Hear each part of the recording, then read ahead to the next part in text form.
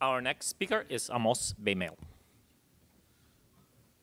Good afternoon. I'll be speaking about privately learning of Halfspaces, and we'll do it via privately finding a center point of a set of points. This is a joint work with Shai Moran, Kobi Nissim, and Uri Stemer, and I'm Amos. So what is private learning? So first of all, why do we want to learn privately? So a lot of time we apply learning tasks for private data, medical data, financial data, and so on, and we want to, that the hypothesis that we return won't disclose information about the information that was used to produce it. So what is private learning? So we have a database, which is a collection of samples, labeled samples, and we have a learning algorithm that returns an hypothesis H, and we want to learn it privately. So what do I mean by private learning? So private learning is simply the usual packed learning requirement and the differential privacy guarantees. So what is the differential privacy? So it was defined by Dwork, Masheri, Nissim, and Smith in 2006. And differentially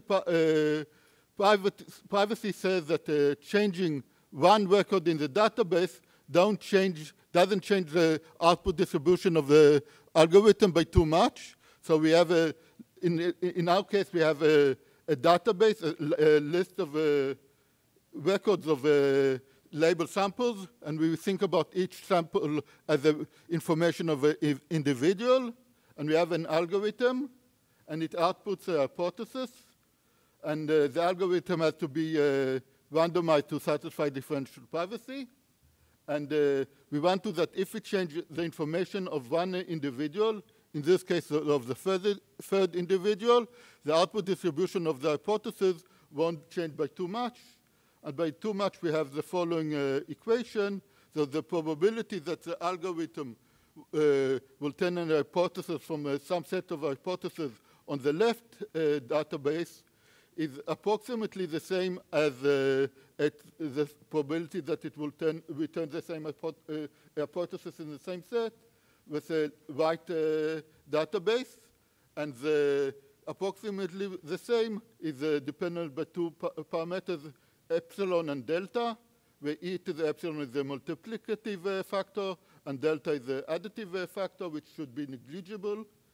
And algorithm that satisfies this equation is epsilon delta private, and if delta is 0, it's epsilon private.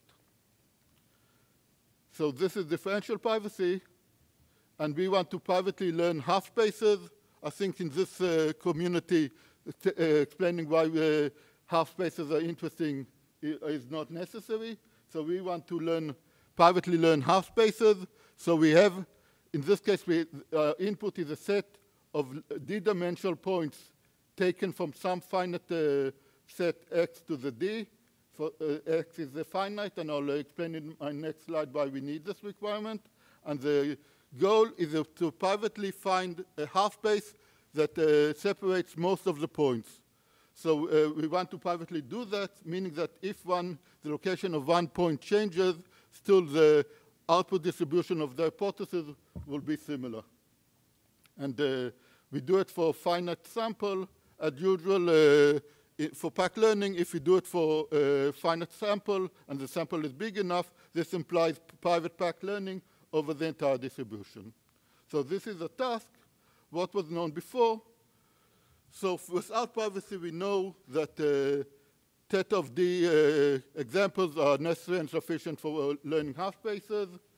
With epsilon differential privacy, meaning with delta is 0, the sample complexity has to be theta of d squared log of the size of the set x, the fixed set x. So this is with epsilon differential privacy. For epsilon delta, there were only results for d equals 1. And in this case, there's the upper bound 2 to the power of O of log star of the size of the set x. So we have dependency on the side of the fixed set, but it's a very mild dependency. And there is a lower bound of omega of log star of the size of the fixed set x. So this in particular implies that some dependency on the size of the set X is required, meaning that we cannot learn privately points even in the one-dimensional case when we don't have the requirement that the points are taken from some fixed set X, a subset of some fixed set X. So this was the previous result. What is our result?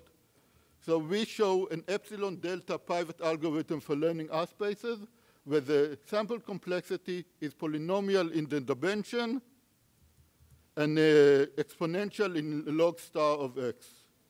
So in particular, the sample complexity is d to the power of 4.5 times the 2 to the O of log star of X. And this was for private learning. By previous results, the same with the sample complexity even hold for private agnostic learning.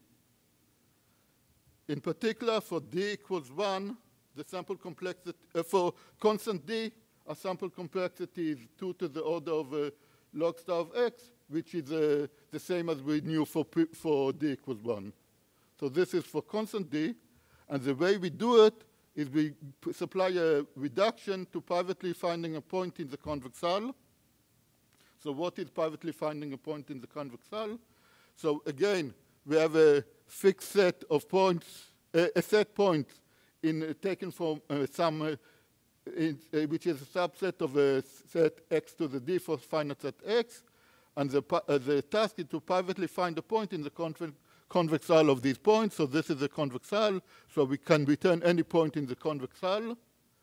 And we want it to be private, meaning that if one point moves, which means that the convex hull changes, we still have to return the same distribution of points or similar distribution of points. So this is the task of finding a point in the convex hull.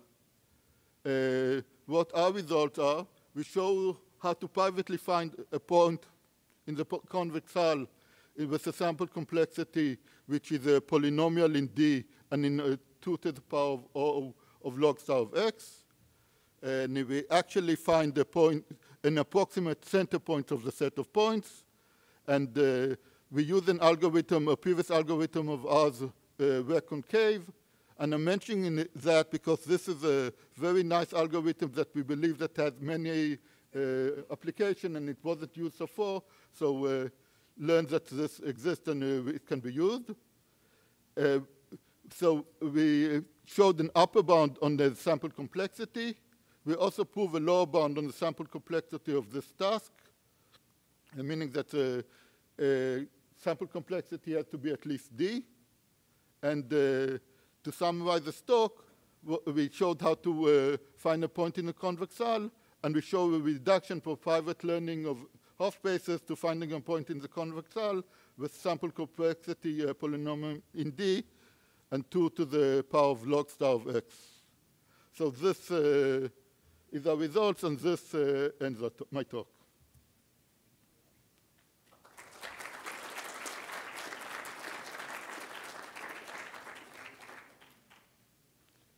Questions?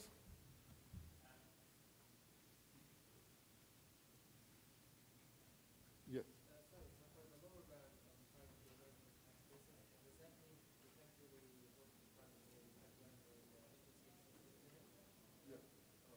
So it means that if we don't have any finite sets that the points are taken, we cannot learn it.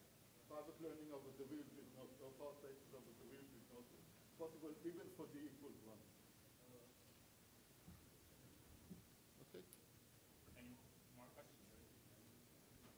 If not, let's thank the speaker again.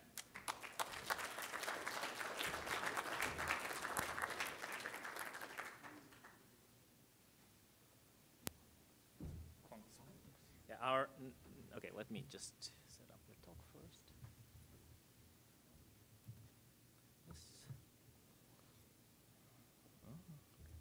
Okay, our next speaker is Kwang Song Jung.